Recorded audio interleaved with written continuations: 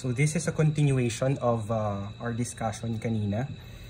So we will now be giving you, or I will now be giving you an example about the three-moment equation. Remember last time we discussed, I will be dividing it into two cases. Case 1 natin is regarding a continuous beam with simple end supports, and case 2 are actually continuous beam with fixed, where the end supports are fixed. No? So before that, let's write the appropriate three-moment equation for this example. In this example, we are given two spans, span AB and BC, with a uniform load of 20 kilonewton per meter on the first span, and on the second span we have a uniformly increasing load of 18 kilonewton per meter starting from point B and ends 1 meter before support C.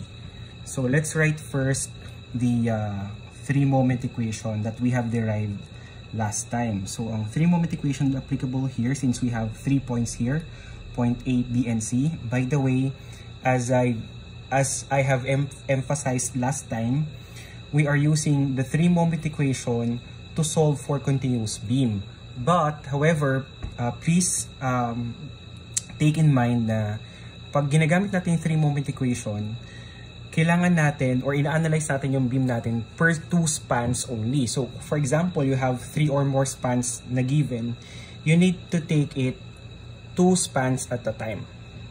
Okay? So in this case, we have only 2 spans. So we can directly use one three-moment equation or a single three-moment equation only. So in this case, sabi natin last time, the three-moment equation is the moment at the left support multiply this span or the length of the first span plus twice the moment of the middle support multiplied by the sum of the length of the 2 spans plus the moment at the third support multiplied by the length of the adjacent span. Then we have here your 6A1 over L1 plus 6A2 B2 bar over L2 equals 6EI multiplied by HA over L1 plus HC over L2. So sabi nga natin, each A and C are actually the vertical distance of points A and C with respect to point B. So in this case, kung papansin nyo, wala pong given na settlement sa point A and point C. Ganun din sa point B. So we are to assume that they are of the same elevation or same level. In that case, automatic HA and HC are considered to be 0. Okay, so ang kailangan na lang nating values itong mga to. Also, since we have simple end supports, we all know that if we had the end support, which is a hinge or a roller, the moment at that point are 0. Kasi hindi naman nagre-restrain ang hinge at saka ang roller support ng moment. So, MA is automatic to be 0 and MC is also 0. Okay? So, let's write mga given. Ang unknown lang po natin dito is actually MB. Yung L1 natin is the length of the first span, which is 4 meters, while L2 is the length of the second span. In this case, it's also 4 meters. So, ang kailangan ko na lang po is yung value po ng 6AA over L. Okay? So, again, last time, by the way, there are different methods no, in determining the value of 6AA over L. Yung iba is, kinukuha natin sa per span, tapos gumagamit tayo ng moment by parts. Okay, but we have, what I have discussed sa last part ng video natin during the derivation and concept discussion, sinabi natin that 6AA is actually just equal to the integral of P A multiplied by L squared minus A squared divided by L dx from 0. Hindi siya laging L, no? But in this case, it is from 0 to L. Ano yung sinabi ko last time about ano ba yung sinabi ko last time about dun sa limit natin? Kung saan lang po nako-cover yung load natin. So in this case, let's write, sabi natin P is always y dx. So para hindi tayo malito, let's write here a header Lagay natin this is applicable for span AB. Okay? So for span AB, ano po ba yung y dx na sinasabi natin? So drawing natin, ito po yung span AB. This is 4 meters. This is your load. Okay? So yung P po is actually a representation of the load, which is just y dx. So in this case, yung y natin is the magnitude of the load. If you are given a uniformly distributed load, automatic y is constant because it is a uniformly distributed load from the term itself, uniform. No? So y here is just actually the magnitude. In that case, that is 20 dx. Okay? A here is yung distance natin sa kabilang side. So that is, let's say x. So this is automatic to be 4 minus x. So in this case, substituting, we have here your 6a1 over L1 equals the integral of your y is, or your p is y dx, so that's 20, iwalay natin yung dx, multiplied by a, which is x, multiplied by L squared, that will give you 4 squared minus a squared. A is your x, no? So that is x squared all over L, no? So that's 4. Dito natin ilagay yung dx. Ano pong limit? As you can see, the load is distributed from this point hanggang this point. So buo. So that is from 0 to 4. So let's use our calculator. We have here the integral of, may ako na ilagay yung, sige, cancel na lang natin to. This is 5 na. Okay, ito ilagay ko na lang yung variable natin. Sige, pwede naman ilagay natin 5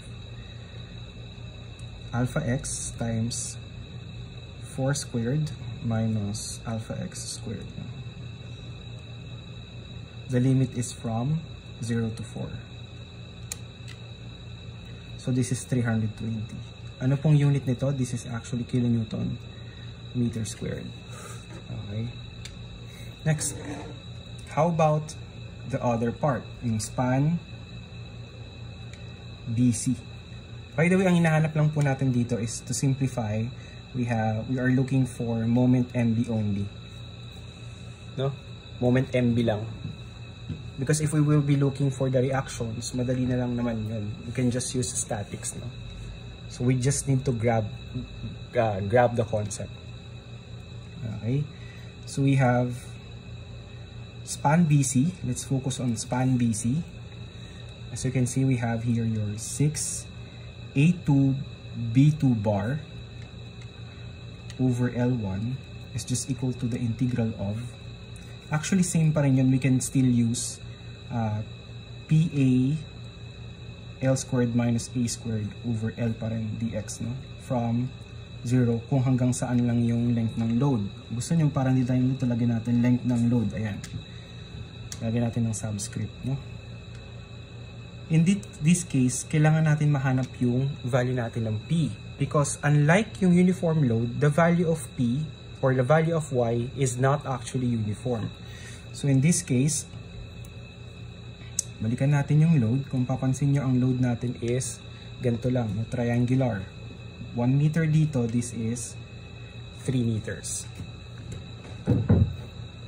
Okay? So in this case, let's say nandito yung force P natin. That will represent the triangular load. This is distance x, so this is 4 minus x. Okay? So paano natin mahanap ngayon yung intensity y? So we can use ratio and proportion. Remember, this is 18. So by ratio and proportion, we have y over x, intensity y, over the distance x. Remember, when we are using ratio and proportion, kailangan po na yung distances natin are from the vertex. And it will form a triangle. Equals 18 over 3. So y is just equal to 6x. Okay? Isa pa. Okay? So when we are considering 6A2 B2 bar over L2 rather, this is L2 equals the integral of, ano po yung value ng A natin dito sa formula na binigay natin kanina? A is the distance of the point load papunta doon sa side na kino-consider natin.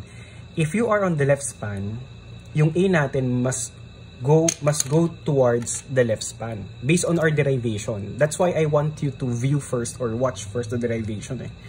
But if we are in the right span, yung right side ng span natin, ito.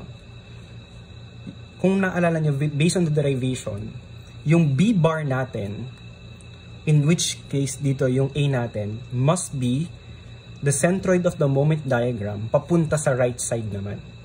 Okay, so ibig sabihin, tingnan na ulit natin tong point load na to. Ang pico is, remember ang pico po ay y dx.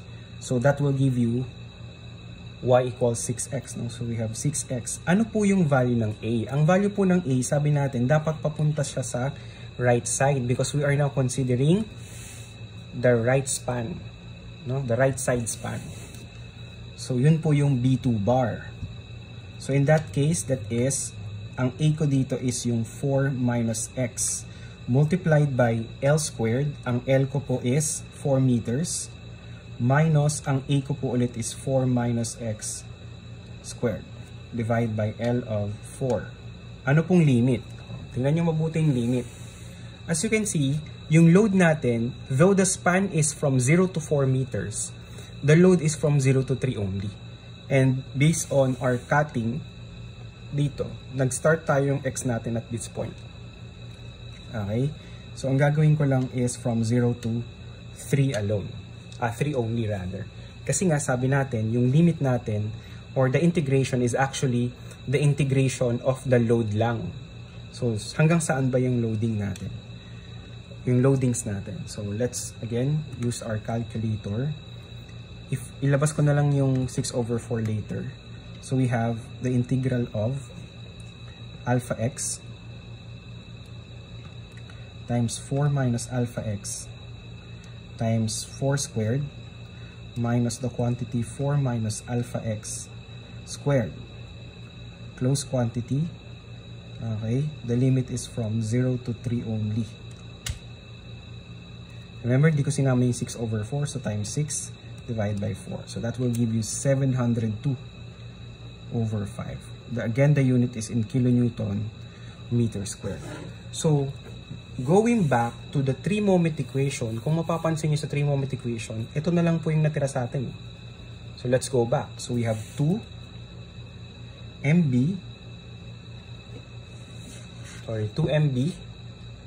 multiplied by L1 plus L2. So that is 4 plus 4. Then, ang natira na lang po is yung 6AA over L. No? So that is plus yung value natin kanina, which is 320. Plus yung 6AB over L, which is 702 over 5. Equals 0. So as you can see, we can now solve for the internal moment at support B. So this is plus 320 divided by 2 divided by 8. Obviously, sa kabilang side. So that will give you negative 1151 over 40, or that is negative 28.775 kilonewton meter. So that's how fast we can actually solve continuous beams using the 3-moment equation based on our first case. The first case is continuous beams with simple and support. So we will be having our case 2 on the next video.